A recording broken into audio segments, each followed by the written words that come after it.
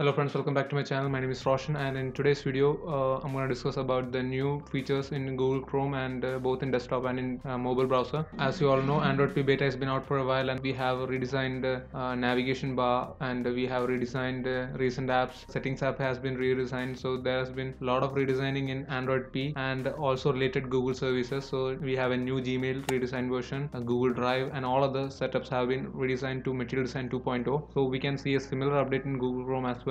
So we have a new material design in Google Chrome, and we have a horizontal tab which is available in Android P. The same has been come across the mobile version of Google Chrome, which has also horizontal tab, but the Google Chrome versions have this updates not available yet. They are in experimental beta, so you will have to download Google Chrome Canary version to enable that, and it's a bit of a procedure. So I'm going to show you both the Material Design 2.0 in Google Chrome desktop and mobile, and horizontal tab in mobile version of the Google Chrome. So let's get. So first what you need to do is download Google Chrome Canary unstable version from Play Store. So as you can see, I've already downloaded it, and let's open that. After opening it, type in the search bar Chrome:/Flags. So click on that link, and it will take you to the experimental feature page where you can enable and disable different features which are yet to be released. And make sure you do not click on things that you don't know, because this might crash your browser. So first let's search in for our material design. Let me search for material, and you can see here Material Design Incognito NTP.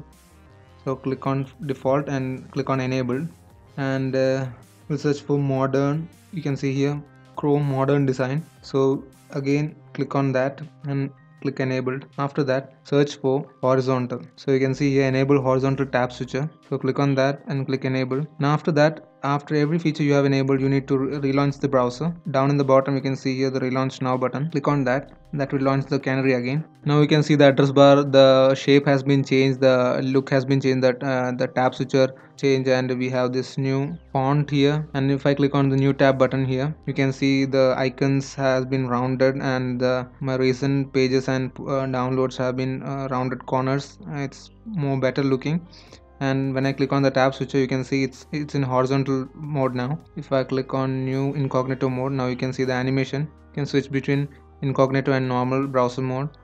So while you're in browser, you need to download the new Google Chrome Canary, and I've updated it to the latest version. So you do that, then afterwards what you need to do is type in Chrome, as we did on our mobile version, Chrome:/Flags. So I'll click on that link, and it will take you to the experimental feature on the browser, on the desktop browser. So this is the experimental feature page, and you can enable or disable several features here. It is the same as that in mobile version.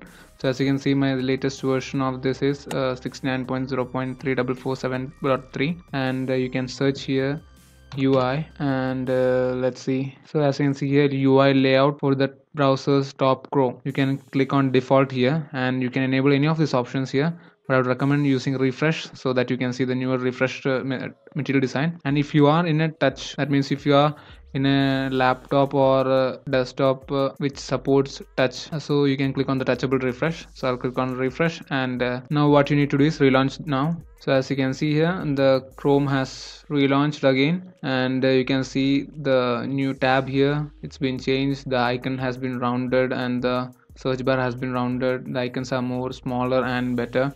You have this my account details here, and it's more polished and more clean, and the fonts have been changed. And so I hope this video was really helpful, and please let me know in the comments what you think about the new redesign Chrome. I hope this video was helpful and informative. I hope you like this video. Please hit the like button if you like this video, and don't forget to share this video with your friends. Subscribe to this channel. When you subscribe, please hit the bell notification icon so that you, my friend, will receive notifications whenever I upload a new video. So that's it for this video. I'll see you guys in the next video. Bye bye.